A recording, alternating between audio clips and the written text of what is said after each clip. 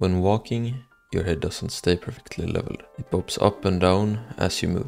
In this video, I'll show you how to add this effect in Godot, and if you find this helpful, please subscribe. So let's slide in. So let's start by opening up Godot, and I've prepared a character body here with a collision shape, a mesh, and a node 3D holding a camera. I'm gonna rename the node 3D to head, and I'm gonna make the head unique. So right click on the head and access as unique name. Do the same for the camera.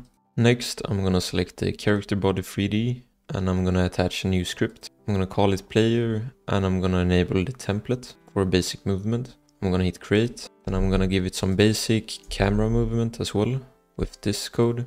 Then I wanna export a group for the head bob variables, and the variables I'm going to add will be head bob frequency. This is how often the head bob will happen.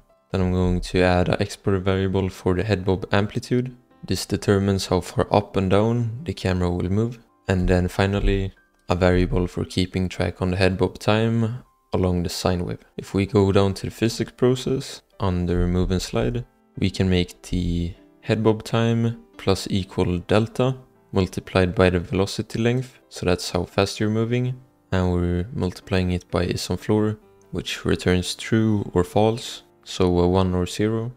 If you're in the air, you won't be head bobbing. Next, we can drag in the camera 3D into the script and set its transform origin equal to the head bob function, and the parameter we will be passing through to the function will be the head bob time. So let's next make the function.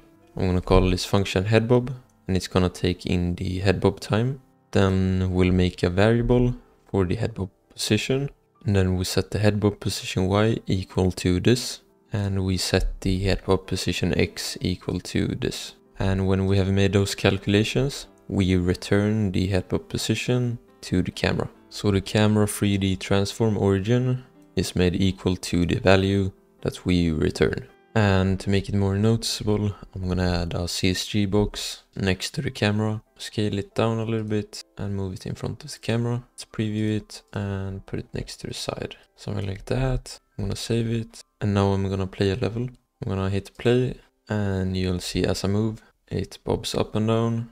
And if I jump up here, it doesn't bob in the air, and it's pretty nice. I'm going to be making a part 2 or follow-up video to this, adding footstep sounds in sync with the head bobbing, and I'll link that in the description when it's ready.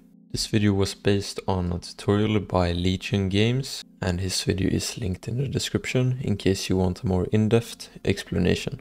Thanks for watching, and special thanks to the Ko-fi members for making this video possible. If you want to support my work and have your name be featured in future videos, check out my Ko-fi in the description, and I'll see you in the next one.